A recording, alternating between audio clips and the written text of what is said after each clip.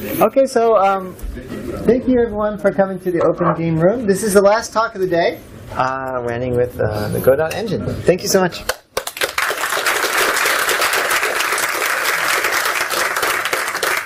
So hello everyone and welcome to this presentation where I will be talking today about Escoria framework, which is a Libre point-and-click framework using Godot Engine that allows you to make adventure point-and-click games.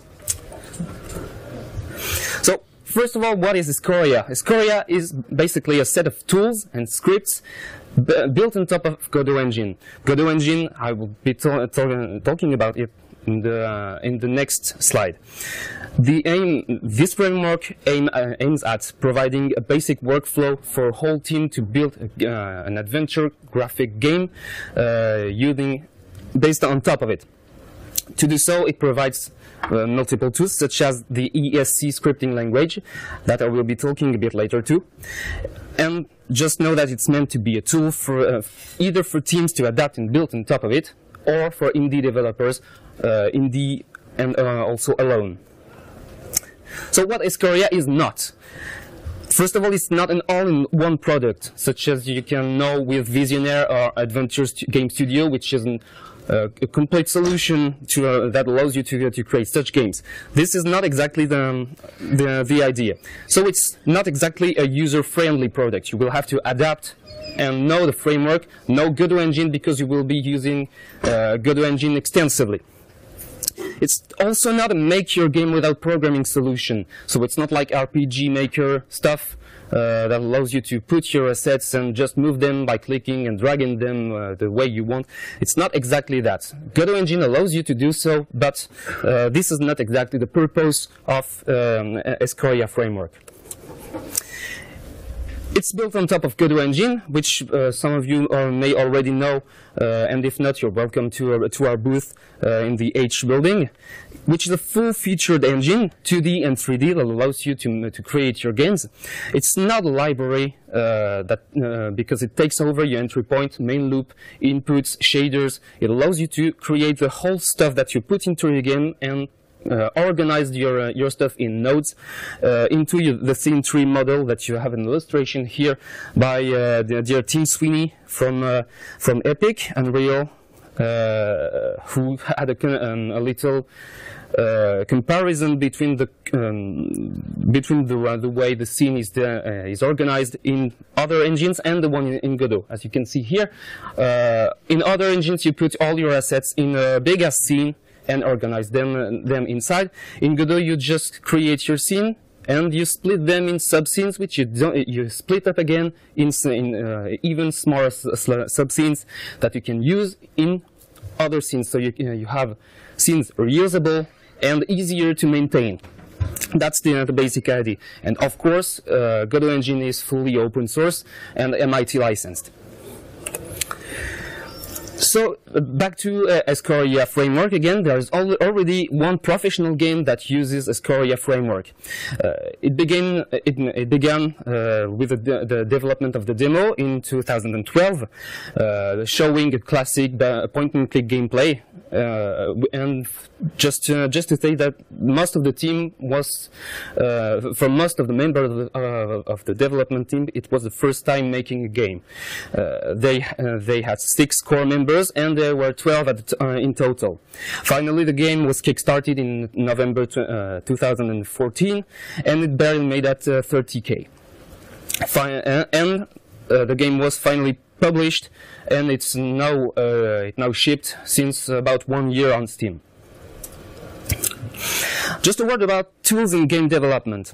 Every game, whatever the genre or the type, when it comes to a certain complexity, will have its custom tools. That's the case with adventure games, sorry. But when it comes to professional teams making a game, you generally distinguish 2 main groups of people. First, the artists, and then the game designers. So we need, in this case, a tool that allows both groups to work together. So we need a tool that allows specialization for the artists and for the game designers, and also assigning tasks away from the programmer. So you don't have bottlenecks having programmers, artists, or game designers needing some specific tools, waiting for the programmers to program them, and having to wait for the programmers to finish the job before they can, at last, starting to the work. So the programmers have to build the framework first, which is the purpose of Escoria. Programmers solve their problem with the code, and the code have bugs. So we want to avoid having to create code as much as possible during the game development process. Also, programmers are 25% more expensive, according to Gamma Sutra, which means it may be interesting to avoid using them as much as possible. As an example, yeah. Mendonça has 15K assets, which means there is a real need in this kind of game, adventure games, for artists to put their assets and creation in the game. So what artists need exactly? They need to be responsible for the creation of and the usage of their assets from the beginning, from the blank page to the ending game, until the game is completely finished. So yeah, they need to have the control of the use of their assets into the game engine. That's the purpose of Godot Engine, which allows that. They have no dependency on programmers, almost. In the case of a video game artist, they are not simple artists on blank pages.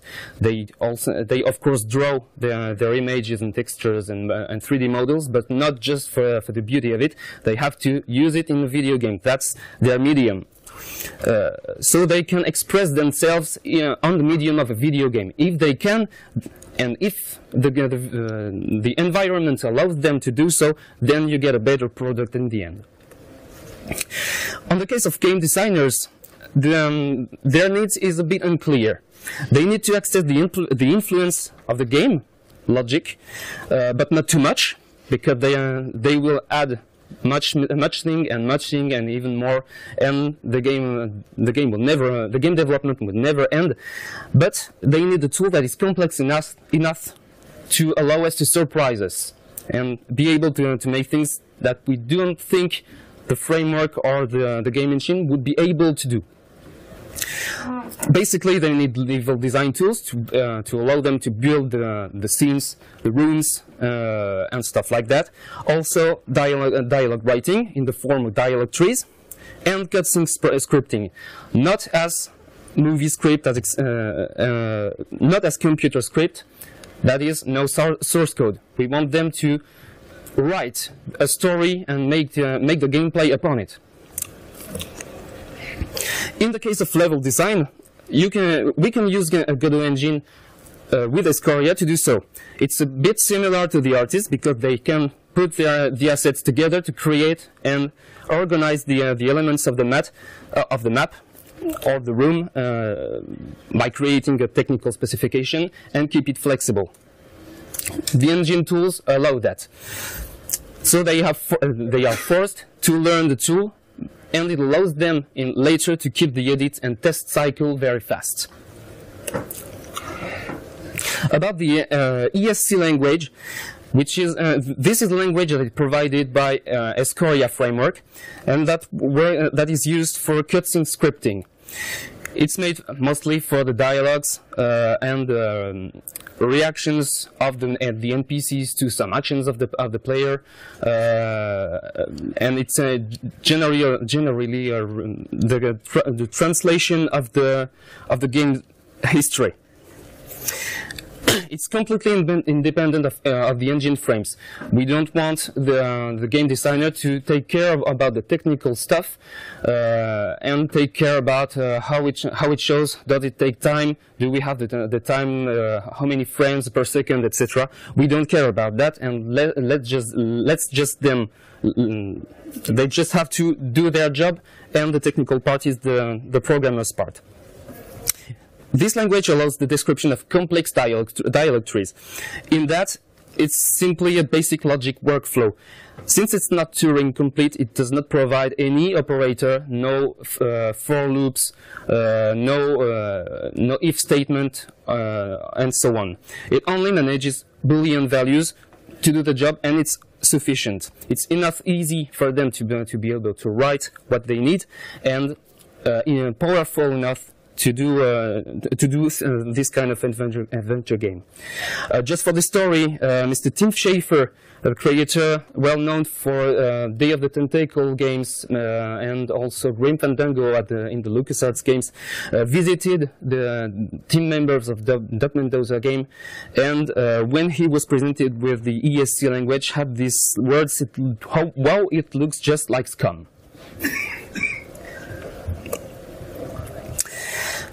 So again, about the ESC language, it is really meant for non-programmers. Game designers are not always programmers. They need to control the game logic in complex ways, just to push the limits and allow them for better creation, but not too complex, because if you add more complexity, then you can add more bugs. And if you need such complexity, then you should give this task to the programmer itself and let him do the job.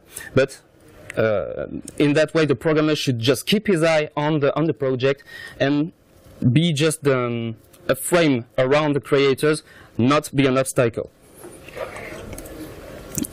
And what everyone needs in the task of creation of adventure games here is always to keep a version of the data runnable at all times. You don't want to have the game created in the editor, then start it over, start with the compilation, testing, remark the bugs, correct, recompile, and so on multiple times until the job is done. So that's the purpose here of Godot Engine again, because there is no such compilation process. Another advantage of Godot Engine here with Escoria is that the scenes are independent with each other. That is, you can run one scene alone. So the team can be split up to work on the different scenes, and each scene is meant to be a little game in itself. And the whole set of scenes put together gives the final game at the end. Just a word about user-friendly versus productive question. This framework here was made for a professional team. It has been released in the MIT license very recently, but it was meant for a professional team, which get paid money, of course, and they absolutely don't care about having a pretty UI and a magnificent tool that are shiny and so easy to use, or a steep learning curve. And if they do, they get paid money to not care. So it's up to you, the programmer, to make it easy for them to use your framework so they can be productive, and you don't have to convince them to use it. In such, aesthetics and UI do have a value, but the value of the team that creates the game is productivity and not user-friendliness. That's why we focused. They focused on the use of on the creation of the framework using Godot Engine and not having a whole solution all in one. To conclude, the tools are very important to allow all the programmers to work and contribute to the game together during the whole process. The programmer has to be just a frame around the core team. It's not the entry point for any task of the whole team, because in this case it would act as a bottleneck, which we want to avoid. The tools for artists are generally straightforward, and most engine provides them. So you want to make artists firstly use them, and make programmers out of their way, only help them when they need it, not having the artist go to the programmer. Finally, the tools for the game designers are a bit trickier. They can use the same, but it's all effectively a middle ground between the programmer and the artist. So you have to find a good balance, and that's the idea between the use of Godot Engine. Thank you.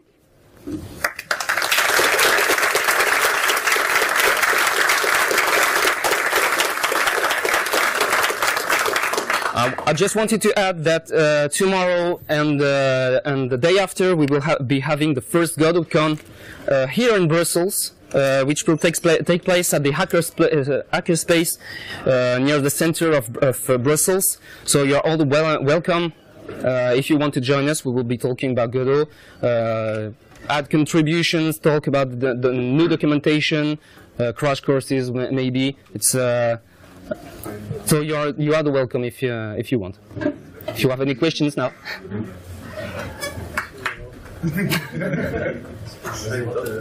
Yes.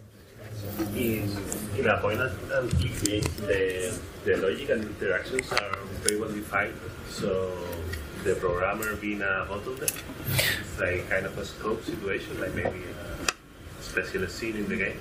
Well, you don't have to worry about the interaction because they are all managed directly by the framework first that goes into the Godot Engine, which is the second layer. So you absolutely don't have to worry about it.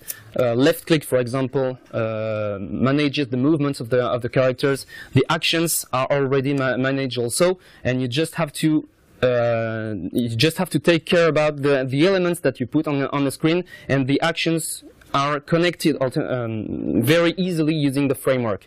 You just have to connect the scripts, the correct scripts into your object elements in your scene, and the framework does the rest. My question was actually like, if you have any advice on how to avoid these bottlenecks in other types of games, not only when I have any. Well, if you need an extension about the framework, right? Sorry, can you repeat the questions because the microphone can't pick up the audio. Can you just repeat what the question was? Oh, well, you're talking about the interaction and the fact that you need to manage more things that the framework could actually do. Right. Then in this case, you can extend the Escoria framework very easily because it's developed in GDScript, which is the inner language, scripting language of Godot Engine. So you simply you can of course adapt the scripts included in the Escoria frameworks to fit your needs if it's needed. Of course, yeah. Yes. When you design features for game designers to implement custom behaviors and conditions, how do we decide on how complex you make them? And does it have an impact on the game design itself? No, it has no impact because it's decided. Concerning the decision of. I'm sorry. I'll ask you to repeat again because I almost forgot the question. I focused on the answer. Sorry. When you add features for the game designers, so they can implement custom behaviors or custom conditions, how do you decide on the complexity? And do you does it have an impact on game design? So does the need of adding the design has an impact on the others? On the other member of the team, maybe? Do you have to make some systems more simple so game designers can interface with them? No. In a more constructive way? Not really. Actually, in this kind of problem, to make things simpler in the framework, the framework is designed to be as simple as possible. So you don't generally have to make things different. You can use it as is, and it generally will fit the needs of a basic adventure point-and-click games. So if you really have new designing needs, it's not a problem. You can add new scripts if it's needed. Yes. So looking at the Escoria GitHub repo, it looks like there was this massive first commit 5 months ago. Yeah. And then subsequent 20 more. Yeah. 4 months ago, and then really there's not much activity after that. So I guess it's kind of stable at the moment, or where are your plans? So, concerning the current state of the Escoria framework on the GitHub repo, effectively, the Escoria framework was developed first for the Dog Mendonça game just at the beginning of the development. Then it was released and freed open source very recently. So for now, no one is working on it to maintain it. I intend to work on it and maintain it and add some new features in it. I worked personally on a little framework on my own before Escoria was out. So I need to add some of the features I created to simplify some of the stuff that Escoria provides. For example, if you want to define the area of the clickable items, you have, for the moment in Escoria, you have to use mask images. Godot Engine provides a simple way to avoid this and do everything directly in Godot. So you can avoid having to create image masks of your scene to allow the user to select an area of the item. Plus, if this area is incorrect, you have to modify this image. If you select and define the area directly in the editor, then you don't need to remake the image one more time. That's the idea of things I want to simplify, and other stuff I have ideas on, especially for the creation of Escoria scripts, ESC scripts, which are currently text-based. I think we can. I think I'm able to create a tool that allows you to make your dialog trees like graph-based. I created the start of a work for my own project, which is not finished yet, but I intend to make it and put it into Escoria framework. That was a question. What are the system requirements? I think you need a pretty fast graphical workstation to run, or what? Yeah, Godot is very doesn't need a very big workstation. As an example, the main developer of Godot Engine works on a very low-end computer. So depending on the complexity and the need of graphics of your production, then you won't need a very important configuration. So it's pretty. It runs perfectly well on very low-end PCs. So no need for high-end NVIDIA graphics? Not specifically, except you're doing very important graphics, shading, and this kind of stuff. No. Some of the Godot and some of the people who make games for Godot have like Intel HD 3000 graphics on their oh, this is onboard graphics. Yeah. Like, ThinkPad X200 is more than enough to run Godot. Yeah, a lot of people are using very low-end graphics and almost non-existent graphic cards to make their games. And yeah, simply Intel internal chipset works very well. Okay, that's accessible. Yes? So, in most, or in a lot of adventure games, you have a story that goes from point A to point B, and you have like just like a single ending, and not like branching paths. Yeah. Is this like supported in your framework, or? That's up to you. Okay. That's up to you, because you are the game designer, so you have to design the game the way you want. That's the idea behind the ESC language, that allows you to create multiple endings if you want, depending on the actions of the player. Say if he finds an item or not, he gets one ending or the other. That's up to you to design this when you're designing the game at the first time. Okay. Yes? That means that if you have those tools in the engine, plus the ability to write some kind of branching scripts, you can do visual novels with. Yeah, you can do this kind of branching using the ESC language. Branching, like in certain games that came out very recently, and visual novels. It's absolutely possible to make with ESC language. Yes. Okay, guys, we're gonna have to stop there. Thank you so much, and thanks for everyone.